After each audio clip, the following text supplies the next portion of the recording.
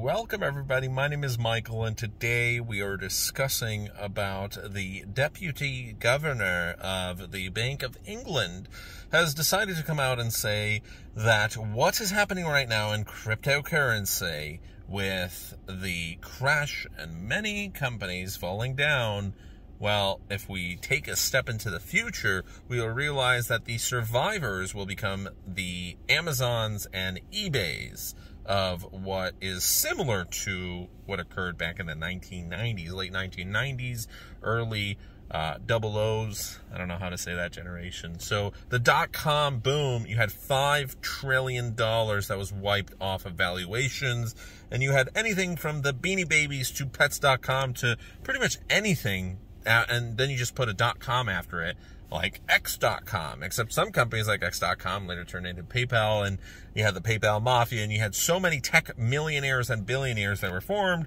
but also some major losers, and people were partying like crazy, and in many cases, there's some similarities to crypto. There's some startups that got too much investor capital when there was this massive hype, and then suddenly everything crashed and the hype died down and only a couple players remained. And at one point, Amazon was so lowly valued that people were making fun of Jeff Bezos, and they said, you know, your company's not going to survive this. And now today, he's one of the world's richest people ever. He was the world's richest up until Elon Musk beat him, but still, $200 billion after a divorce is nothing to complain about. And I'm sure that guy's going to be a trillionaire one of these days. So there were plenty of millionaires that came out of that, and same thing with this time around. You have Bitcoin that fell so greatly from 70,000 to 20,000 and below, but now is the most important time. Whoever is able to survive this, and this isn't just companies, this is investors as well. The hodlers right now, we will be able to go forward into the future with the experience that we have from this crash and what is going on right now. If we start accumulating cryptocurrency right now and everything starts to go back up, at least the valuable projects, then we're going to be rich. We're at least close to it. They're definitely financially independent, financially well off for most people. So number one thing is to start Bitcoin dollar cost averaging right now. It's an exciting time to do it.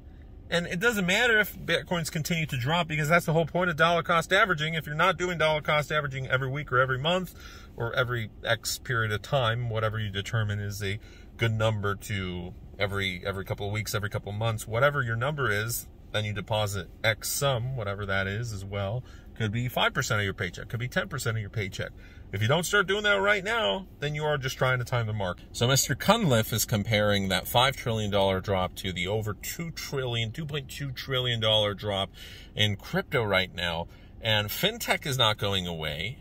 Tech companies, also huge losses in the stock market, huge losses all around the world. All global assets have gone down, but tech companies, out of all of them, were the most overvalued and overhyped, and they grew too quickly.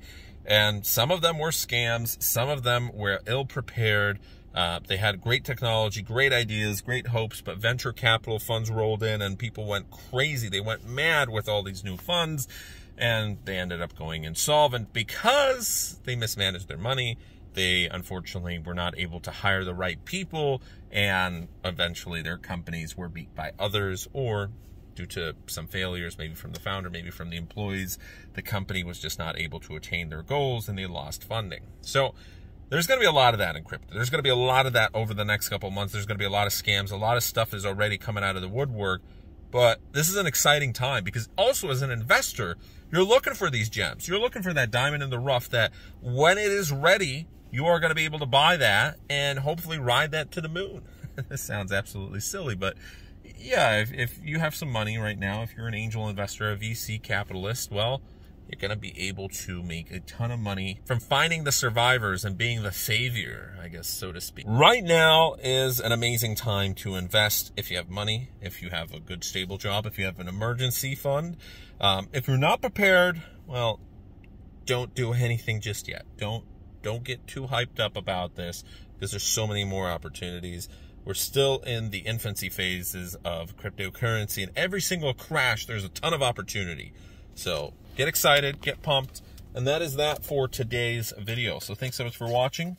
Have a great rest of your day. Take care. It was a long day. I'm going to sleep. Bye.